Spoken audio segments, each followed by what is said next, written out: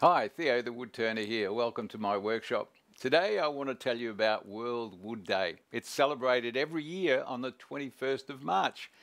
This year's a little different because there's going to be a virtual symposium so that everybody can still come together, but it will be online. Now, the theme this year is carbon dioxide and wood. Now I'm going to do one of my favorite things, and that is take a piece of wood, and this one, as I said, it's 40,000 years old.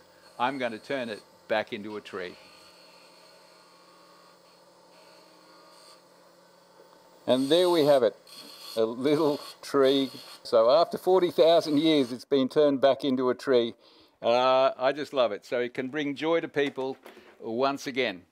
So remember this, wood is good.